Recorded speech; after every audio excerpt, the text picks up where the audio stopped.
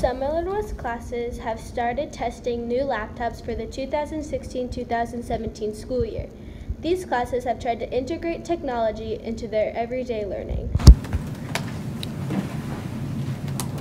I use the laptops in my AP World History class, and we do a lot of things on Google Classroom. How do you like to use it to take notes in class? I use my laptop for my math class.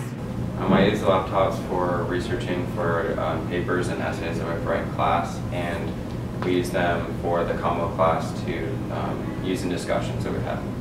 Students as well as teachers have noticed small changes with homework and in the classroom. A lot of time he tells us to open up our computers, and it's just we do a lot of things like on the computer instead of notes.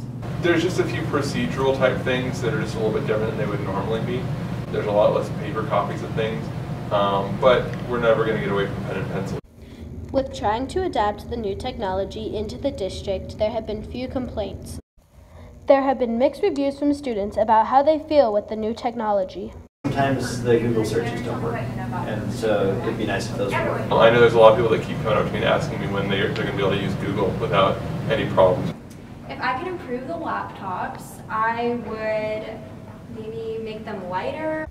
Overall, the laptops have been very useful to learning. I think the laptops have worked really well for what we need them to do. If anything, there's a lot more communication between the students with their peers and the students with me. Yeah, they've been pretty beneficial, but I think it would be just as good if we use like the in-class laptops. Whether the students are ready or not, the new technology will be in full swing next year. This has been Tess and Megan with the Wildcat Report.